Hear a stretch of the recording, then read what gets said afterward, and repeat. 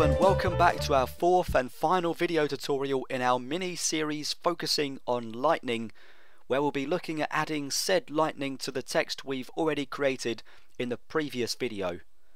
So we've added our burned out text to the image already.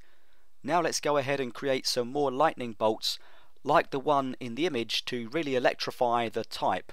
So let's start by reducing the size of the effects panel by double clicking the panel header like so, and if that doesn't open up your layers panel, then go ahead and just drag the layers panel up or down or whatever you've got to do to make it larger. Now we're going to go ahead and duplicate the lightning layer itself by coming over to the layers panel and clicking on it to start with. Now I'm going to press Ctrl J to duplicate the layer, and then I'll drag it all the way to the top of the stack like so. Now we no longer need the mask attached to it, so I'll drag the mask down to the trash can icon, and when I'm asked if I want to apply the mask before removing it, I'll just simply click delete. Next I'll come over to the top of the layers panel and make sure the move tool is active, and when it is, I'll be able to drag the active layer over like this, just so we can see what's going on. Now if I drag it down onto the text, you can probably start to see where we're going to form our final effect from.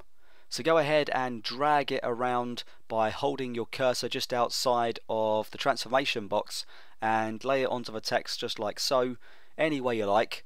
Once you're happy, hit the enter key or the return key, and then I want you to come over to the layers panel once again and press the padlock icon at the bottom here to lock the layer from any further accidental modifications.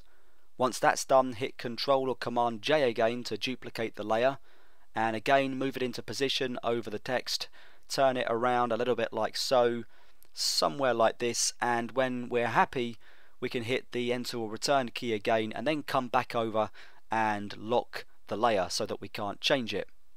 Now we just need to repeat that process as many times as you feel necessary, so once again I'll hit Command or Ctrl J to duplicate, and I'll drag that over here like so, and then we'll rotate that a little, and when we're happy that we've got it in the right position or something that looks good anyway, I'll press the enter key here on the PC, the return key on the Mac, and then once again I'll go ahead and lock that layer.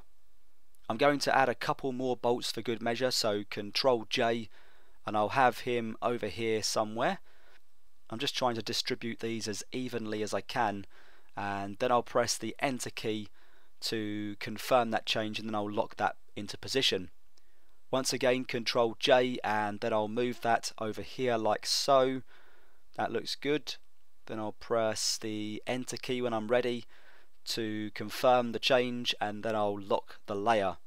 And I think I'll add one more just for good measure, so Ctrl J, move it to this area, I'd say somewhere where we just need a little bit more lightning going on. That looks pretty good.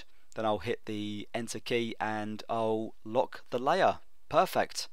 The next thing we want to do is confine the lightning to inside the letters, a task that would be very simple as it turns out in the full version of Photoshop, but not quite so easy and efficient as we go in the Elements version of the software which we're working in here. In the full version of Photoshop we could group the two text layers, and then we could group all these lightning layers overlaying the text, and then we could clip the lightning group inside the text group, and we get the effect that we want. If that doesn't make sense, don't worry, we're going to be looking at this in a little bit more detail over the next couple of moments. Here in Elements we're going to have to use a different route anyway, so let's make a start. The first thing to do is select the top lightning layer in the layers panel, and then come down and shift click the last one, and that should select them all. Now right click and choose the option to merge the layers, and that unfortunately leaves us with this mess because the merge doesn't take place with the screen blend mode active, as sad as that is. There is a simple solution though, you'll be pleased to know, and that's that we can just go right ahead and add that blend mode back to the layer. So make sure the correct layer is active and change the blend mode from normal to screen. Next we need to clip the lightning into the text, but it's tough to do when there are two separate text layers and they both contain different pixel opacities. Well, if the lightning can't go to the text layer, then the text layer will have to come to the lightning. So find the original text layer in your composition, and then I'd like us to Control or Command click it. That will select the outline and present it to us as a selection. Now come up and click on the lightning layer to activate it.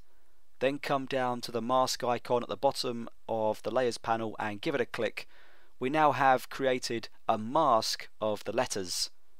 There's one more thing I'd like to do before we call it a day, and that's to give the lightning over the text a blue tint, just for effect really, just for added effect. So make sure the lightning layer is selected and then come down and press the adjustment layer icon and choose the hue saturation adjustment layer, just like so. Now go ahead and press the clip button at the bottom left of the panel so that we can restrict these adjustments to the layer immediately below, and then let's turn the colorize checkbox on and then drag the hue slider around until we come up with a befitting blue color. You can choose any color you like if you're feeling creative, but this blue that you're seeing right here in front of you on screen will do me just fine. And there we go. I'll tab away the panel so that we can see the final effect. We've come a long way if you can remember what the image looked like when we first started out. We have completely transformed it into a storm at least twice as big as the original, and all of these clouds in the foreground and the text, it's all looking very nice. Well folks, I really appreciate you joining me for the 5th anniversary of our very first tutorial being uploaded to YouTube.